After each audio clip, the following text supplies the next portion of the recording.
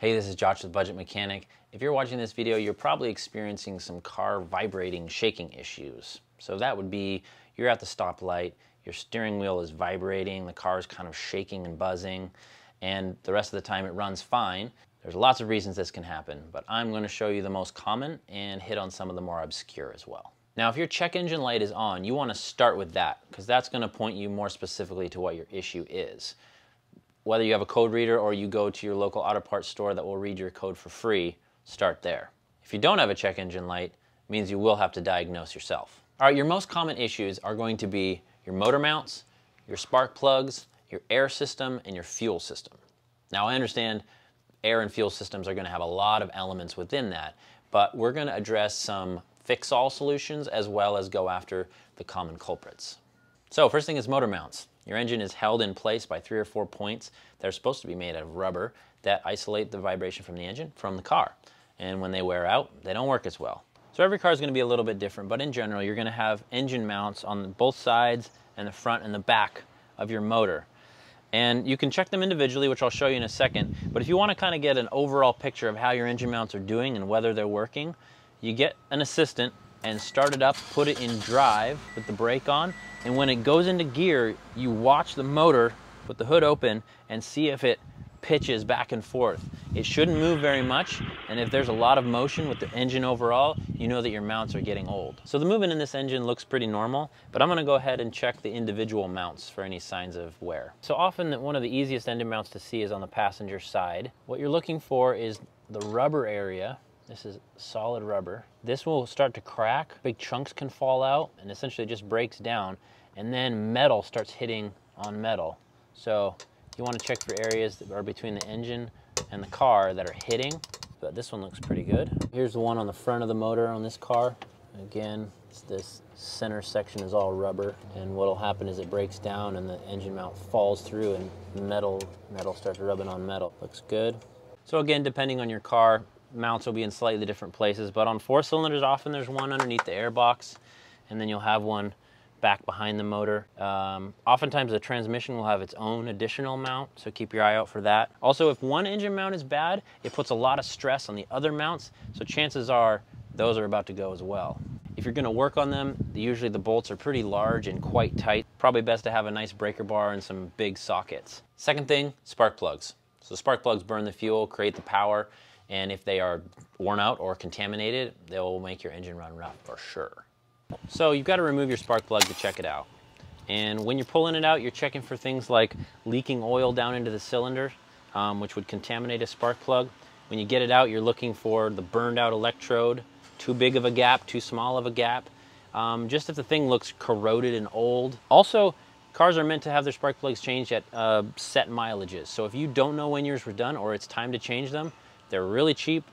Really helps to just put in a new set and eliminate that problem, because a spark plug can actually be failing or going bad without any physical signs. Third thing, your air system.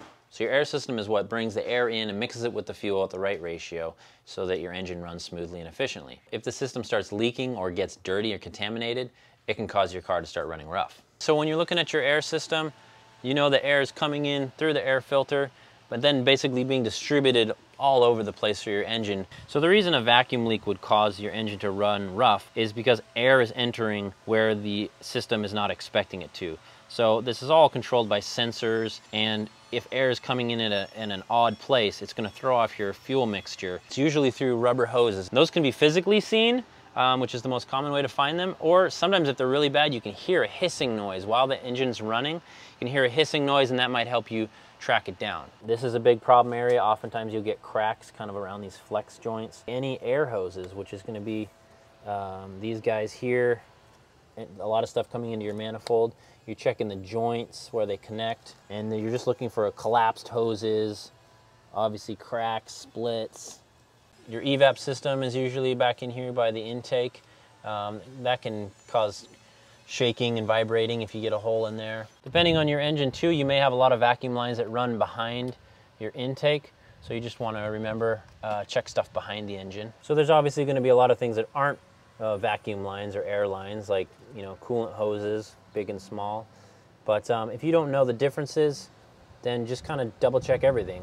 So in addition to having vacuum leaks or air leaks in your hoses, you can also have them kind of anywhere in the system, like gasket surfaces on your throttle body or in your intake manifold, and you can't necessarily see them. So one trick is to get carburetor cleaner, and while the car is running, you spray it around, and it will actually change the idle of the engine when a leak is present, and it sucks that carb cleaner in, and so you can kind of locate leaks at that point. So if I'm going around spraying this and I suddenly get a drop or a spike in my idle, I know that I might have a vacuum leak area. This doesn't work for really small leaks, but it can be a good general starting point. So in addition to leaks, your air system can also get contaminated. And basically oil, water, dirt can get in there and mess up the different components of the system and cause your engine to run rough. We are gonna do kind of a general clean of the whole air system using some throttle body cleaner or some carb cleaner. So what you wanna do is come here and remove this main hose from the air box. Some cars may not let you run with this disconnected completely because the sensors are freaking out. So you may have to put the hose kind of almost all the way back and just leave a little slit for the straw of your cleaner to go in. In addition, read the can carefully that you're using. There's a lot of different products that do this, and they may have you spray it directly into the throttle body, so you'd remove the hose on this end. Also, the car is probably gonna try to die when you're spraying it in, so having someone in there to press the gas and keep the car alive during the spray is gonna be important. Also, just a note, your check engine light may come on because you've interrupted the system and you're messing up the ratios, but don't worry about that. You can always reset it later and the car will run fine. We're gonna run the engine and spray this in kind of continuously for like 10 minutes or half a can, something like that.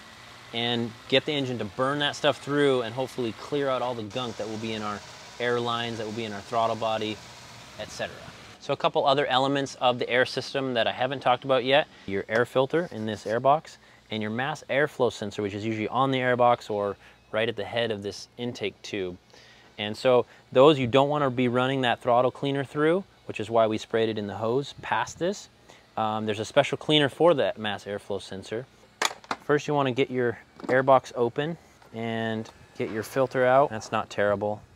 If it's really, really dirty, it can affect your idle, but it'd be pretty unlikely. So since you've already got your hose disconnected here, you want to unplug your mass airflow sensor so that you can get a look at that sensor through there. So there's different styles of mass airflow sensor, but essentially all you need to know is don't stick anything in there, don't touch it, and don't spray anything in there except for a mass airflow sensor cleaner, because there's really fragile wires and electronics sometimes. And essentially you're just gonna spray this stuff in, let it dry, put it back together. So if that didn't help, another big problem area is the throttle body. You wanna make sure that gets a good clean.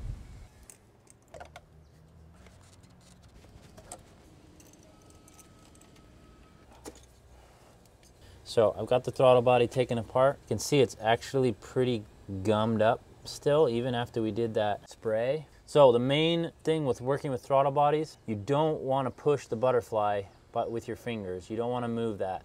On the newer cars that are electronically throttle controlled, you'll mess up the computer if you move it by hand. So ideally on these electronically controlled throttle bodies, you want to have someone inside the cab turning the key on, or sometimes pressing the gas to open that butterfly up so that you can get carb cleaner all the way through and clean up that area right where the butterfly touches is often the trouble spot, and you want to make sure that's really clean.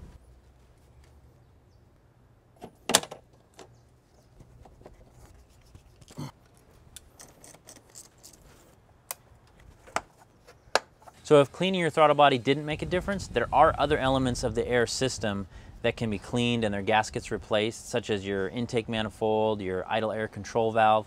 But those can be in-depth repairs and they're not as common. So before you get into that, let's move on to the next most common cause for rough idle. Fourth thing, your fuel system. Like the air system, the fuel mixes with the air at the right ratio so that your car runs properly. Again, if it gets contaminated or stuff is going where it's not supposed to, the car's not going to run right. So what happens with your fuel system, over time, bad gas or the ethanol in gas will gum the whole system up, and like I mentioned before, that air fuel mixture gets thrown off and the incorrect amount of fuel goes into your engine, and that will cause rough running, lack of fuel economy, etc. So what you want to do is get a bottle of fuel system cleaner. There's many brands, a lot of them work really well. You just want to follow the directions really closely, but essentially you put this in your gas tank and it runs through the whole system and it burns off all that gunk and buildup that's on your valves and on your injectors and your fuel lines, and hopefully clears up your idling problem. So let's give it a shot. So with the fuel system cleaners, it's going to take you a tank or two of gas before you start to feel the results. And you want to just follow the instructions really well. On this Seafoam, it says to add 2 ounces for every gallon of gas. So I know I've got about 8 gallons in this car, so I'm going to put in 16 ounces. It's a full can. So the most common causes for rough idle in your fuel system is going to be your injectors and maybe even your valves. You can go in and remove your injectors, clean them out really well. You can use a more aggressive valve cleaner that you would spray into your intake just like we did for the air system. But they're a little more involved, so you definitely want to start with that fuel additive first because it doesn't require any disassembly. Okay, if you've addressed all of these issues and you're still experiencing the same symptoms, there's a number of other causes. Some of them are easy to diagnose, some of them not so much. So another way that you can get vibrations at low RPM is belts. So your timing belt, your accessory belts, if they get loose or they get damaged, they can start flopping around. If the tensioner stops holding constant pressure and it starts moving around, you'll get engine shake that way. You can see how this tensioner wheel right here is not jumping up and down. Everything looks stable. So one other possibility is on your harmonic balancer or your crankshaft pulley at the very bottom, there's a rubber inset or a bushing kind of built into the pulley, and it's designed to remove vibrations. So you can get down in there and you can inspect your crankshaft pulley, and if it has that rubber ring inside, you can look for cracks, look for pitting, look for it breaking down, and that can be one reason. So the last few things I want to mention are possible, but they are quite rare and are not something that you can probably handle on your own without specialty equipment. That's things like your torque converter in your transmission, burnt out valves, or even like a computer issue with your car.